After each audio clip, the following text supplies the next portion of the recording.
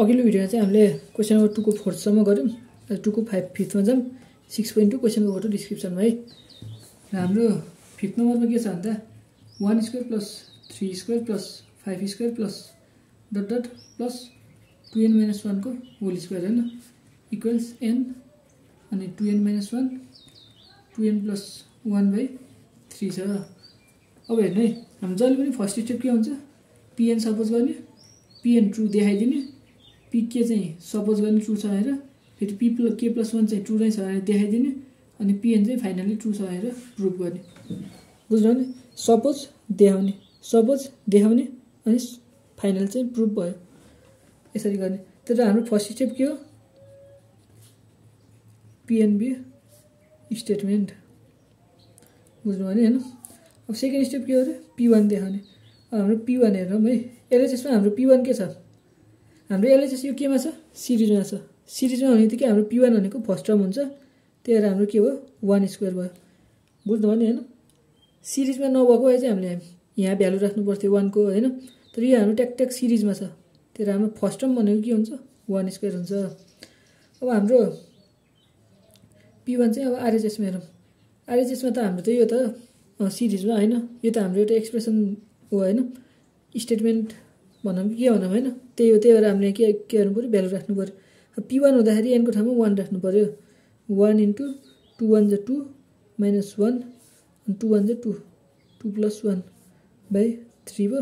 3 3 काटियो, 2 - 1 1 भनेको 1 नै आयो है।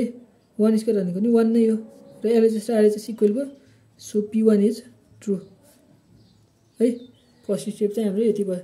सेकेन्ड स्टेप र हाम्रो थर्ड स्टेपमा के छ, लेट्स एज्युम गर्ने, pk is true for n equals के छ हैन। n इक्वल्स के को लागि चाहिँ हाम्रो pk चाहिँ ट्रू छ भनेर हामीले एज्युम गर्नु पर्यो। र त्यो एज्युम गरिसकेपछि हाम्रो के हुन्छ हेर्नु है, pk भनेको चाहिँ के हुन्छ, यहाँ अब हाम्रो n को ठाउँमा के को भ्यालु राखिदिनु पर्यो, 1 square plus 3 square plus 5 square plus dot dot हैन, प्लस n को ठाउँमा के राखौँ 2k-1 को होल स्क्वायर। यहाँ पनि के राख्दियौँ, k * 2k-1 2k+1, n को ठाउँमा के राखेको है, डिभाइड बाइ 3 भयो है। हाम्रो थर्ड स्टेप नै भयो। अब फोर्थ स्टेपमा चाहिँ के छ, n को भ्यालु चाहिँ के राख्नु पर्यो, k+1 राख्दाखेरि चाहिँ ट्रू छ भनेर देखाउनै पर्यो। त्यो देखाउनको लागि पासवर्ड हेरौँ। pn भनेको के छ, 1 square plus 3 square plus 5 square plus dot dot plus 2n-1 को होल स्क्वायर छ। र मैले अघिल्लो भिडियोमा भने छैन नि, हामीले k+1 को भ्यालु राख्ने बेला चाहिँ हामीले राख्न त पाइन्छ, तर यसलाई चाहिँ डिस्टर्ब गर्न पाइँदैन। त्यही भएर हामीले योभन्दा अगाडिको भ्यालु पनि निकाल्नुपर्छ, tn-1 पनि निकाल्नुपर्छ। र प्याटर्न हेरौँ, यहाँ 5 स्क्वायर छ है, यहाँ चाहिँ के छ 5 - 3 को होल स्क्वायर छ भनेको 2 को स्क्वायरको चाहिँ फरक रहेछ। भन्नु अझै 2 को स्क्वायर होइन कि 5 - 2 को होल स्क्वायर। हेर्नु है, भनेको यहाँबाट चाहिँ 2 घटाएर स्क्वायर गरेपछि यो आउँदो रहेछ। यहाँ पनि हेर्नु त 3 - 2 को होल स्क्वायर गर्यो भने के आउँछ, 1 स्क्वायर आउँछ। बुझ्नु नि? 5 - 2 को स्क्वायर गर्यो भने 3 स्क्वायर आउँछ, 3 - 2 को स्क्वायर गर्यो भने 1 स्क्वायर आउँछ है। भनेपछि यसलाई योमा लग्नको लागि के गर्नुपर्ने रहेछ, 2 घटाउने अनि त्यसपछि स्क्वायर गर्नुपर्ने रहेछ हैन। 5 - 2 को स्क्वायर 3 - 2 को स्क्वायर। त्यसैले यसलाई पनि के गर्नु पर्यो, 2n-1 छ, यहाँबाट चाहिँ 2 घटाउनु पर्यो अनि त्यसको स्क्वायर गर्नु पर्यो। यो भनेको के हुन्छ, 2n - -1 - 2 भनेको -3 हुन्छ हैन। हो यस्तो हुँदो रहेछ हाम्रो अघिल्लो टर्म। बुझ्नुभयो नि? र हाम्रो यतापट्टि के छ, n 2n-1 2n+1 यहाँ अटेन है बाइ 3 छ। यो त तपाईले बुझ्नुहुन्छ हैन, मलाई लाग्छ बुझ्नु है।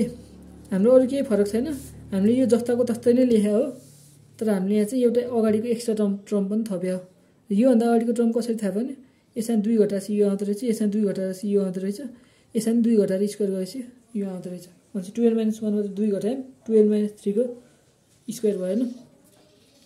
र अब हामीले एलएचएस गरौँ है। एलएचएसमा के हुन्छ, 1 square plus 3 square plus 5 square plus dot dot plus यसको ठाउँमा के राख्नु पर्यो, k+1 राख्नु पर्यो है।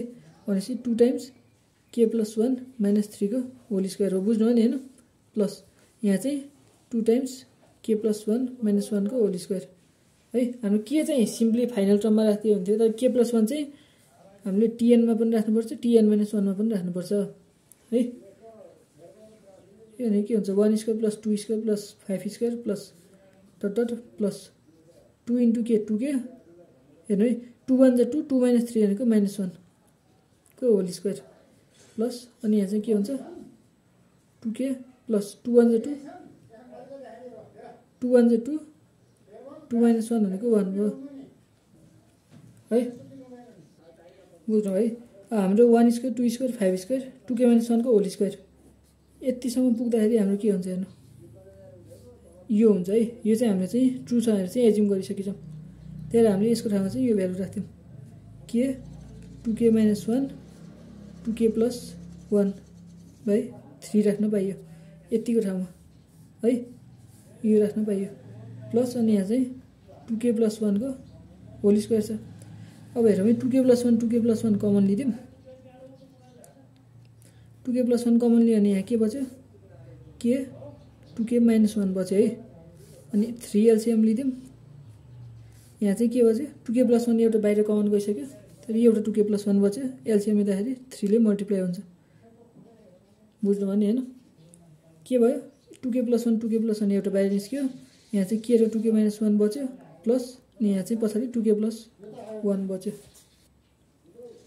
बुझ्नुभयो नि हैन यहाँबाट यो 3 ले बाहिर निकाल्दियौँ त्यही एलसीएम मात्र लिएको गाह्रो छैन है यहाँ हेरौँ 2 * 2k यसलाई चाहिँ सल्भ नै गरौँ हैन 2k * 2 भनेको 2k स्क्वायर भयो माइनस k प्लस 3 * 2 भनेको 6k भयो प्लस 3 1 3 भयो र यहाँबाट चाहिँ हामीले के गर्न मिल्छ